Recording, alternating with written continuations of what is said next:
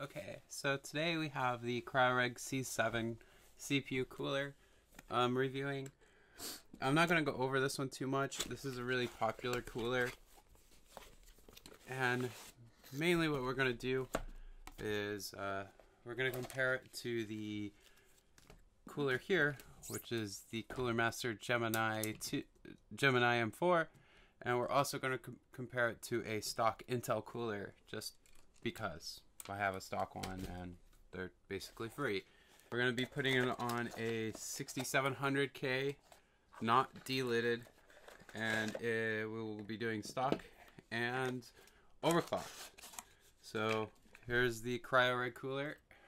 It's actually really cool looking. It comes with thermal paste, Cryorig thermal paste, screwdriver, box, and some mounting spacers and nuts. So like I said, I'm not going to be going over this cooler too much in depth because there's a ton of information about it. We're just going to put it on this board here and do some benchmarks and show you some graphs.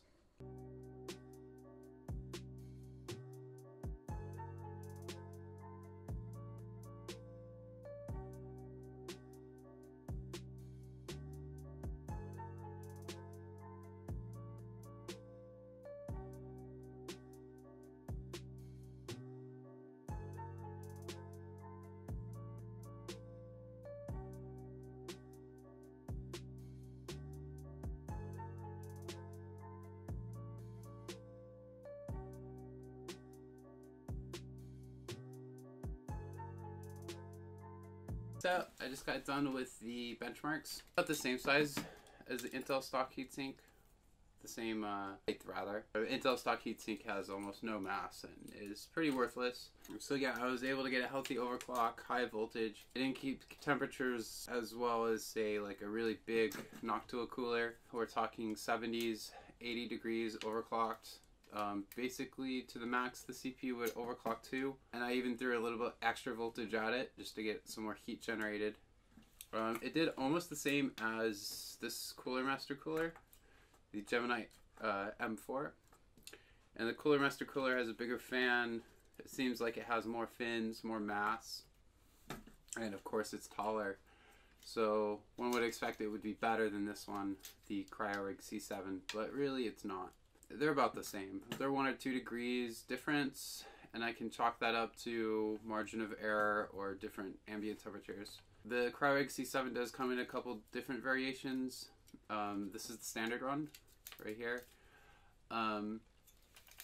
There is a copper one that's exactly the same as this, except it's all copper.